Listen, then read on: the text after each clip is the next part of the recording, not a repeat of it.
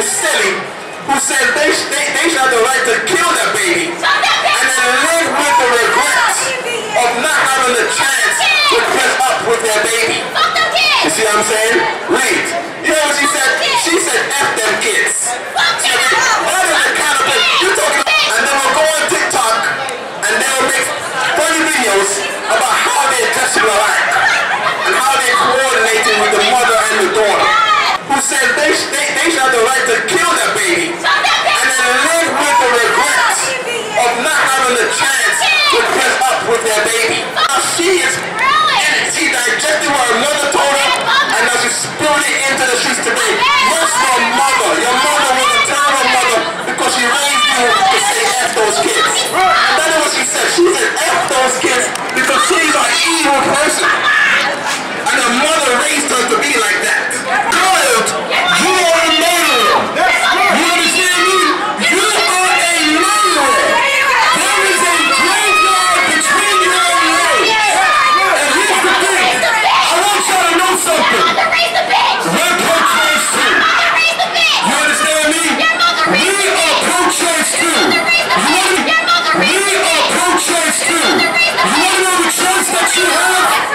Open or close your goddamn leg. That's the choice that you have. But you have the choice to open or close your leg. Because here's what you need to know. When you have sex, that is grown folks' business. You understand me? You have open or close your goddamn leg. That's the choice that you have. But you have the choice to open or close your leg. Because here's what you need to know. When you have sex, that is grown folks' business. You understand me? And here's the thing. If you are not ready for the responsibility that comes with sex, you better keep your goddamn legs closed. Y'all better understand this. That you have open or close your goddamn leg. That's the choice that you have. But you have the choice to open or close your leg. Because here's what you need to know. When you have sex, that is grown folks' business. You understand me? And here's the thing. If you are not ready for the responsibility that comes with sex, you better keep your goddamn legs closed. Y'all better understand this. I want to give all the praises and the honor to Yahweh Bahashem, Yahweh Shai Bahashem, Urcha Ha Kwadash, and double honors to the elder apostles and elders of Great Millstone.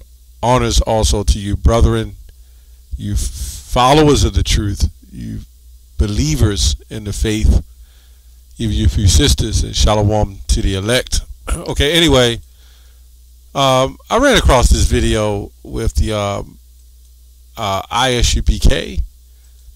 I can't begin to tell you what it's called. It's something dealing with, I believe they posted up in a Parent Planned, Roe versus Wade. You know, if you go find in controversy, you'll find it. And this group tends to find controversy. But I'm not going to so much talk about this group. I'm going to talk about this situation with this Roe versus Wade and how scripturally, you know, it's the curses. But first, let me get I believe it's Proverbs. You know, a scripture I want to get, just even dealing with a situation like this, why we wouldn't go back and forth with these kind of people. It says here in Proverbs 29:9, if a wise man contendeth with a foolish man, whether he rage or laugh, there is no rest. Now, these people can't say that they didn't hear the truth, right? Now, we don't believe in going into, now if it happens to be a Parent Planned across the street and wherever we push the Spirit guides us, then that's where we go. But we don't solely go into certain controversial aspects of communities to, do these things. Now, where we at is controversial anyway, especially where we go. So it's like, enough is enough. But dealing with this type of behavior, this type of atmosphere, I don't know. Again, they can't say that they didn't hear of the truth. Regardless what camp post up in those locations, the Most High is making sure that word gets out there. Okay? Now, Eve, I'm going to try to keep this clean as possible. Eve believes after the Idumeans, the other people, that's who they follow. I mean, I notice when we have them come up to the camp, the Idumeans, whenever they come up and they're in controversy with us, the Eves always stop and go to defend. They will never stop just to defend the Bible or defend what they believe. They will only stop to defend them. And this is why I did this video, because you look at the picture. The ones on the left, the other one might be Hispanic or Eve, but the ones with the wild colored hair and all that, they were more likely there first. And then Eve comes up to show off. Hey man, what we went through is systemic destruction, a systematic destruction. And that, going back to that Willie Lynch, we can clearly see the example. Anyway, they claim that it's their body, their choice. When the scripture says, let's go to Amos, shall a trumpet be blown in the city, and the people not be afraid? Shall there be evil in the city, which we see, and the Lord have not done it? And also Proverbs 20, I believe 24, man's goings of the Lord. Jeremiah 10 and 23. It's various other scriptures that is not in man to direct his steps. The Most High does that. So whenever you claim that it's your body, it's your choice, it's the Most High's body, and it's his choice. But you are supposed, as a woman, supposed to be under, let me try to keep it clean as possible, because we got to tell it raw, you're supposed to be under the man. So you're supposed to follow in his lead, but they'll call it toxic masculinity for whatever. But if the man is following the woman and pushing the strollers and got the little baby thing around them with the little baby legs hanging out and they walking down the street, nobody said that's toxic femininity. That's just what it is. Anyway, a lot I can't say in the video. I'm just going through it. Jeremiah 2 and 21. Yet I have planted thee a noble vine, wholly a right seed. How then art thou turned into a degenerate plant of a strange vine unto me? So, let's look up that word degenerate. It has a lot to it. This word degenerate. Okay, it says, having declined or becoming less specialized as nature, character, structure, or function from an ancestral former state, having sunk to a condition below that which is of normal, having sunk to a lower and usually corrupt, vicious state. We'll get a scripture on that too in the book of Job. It also says degraded, being simpler, as by having a factor constant, equal to 0. And so much more. And there's a lot of commercial, lot of answers on that. Having 2 or more states or subdivision, especially of the same energy or frequency. Wow. But this is what it is. To pass from higher to lower type of condition. To sink into a low intellectual or moral state. to decline in quality. It's more in here. So we can get the point. We can get the point. And I have no idea how Jake deals with that.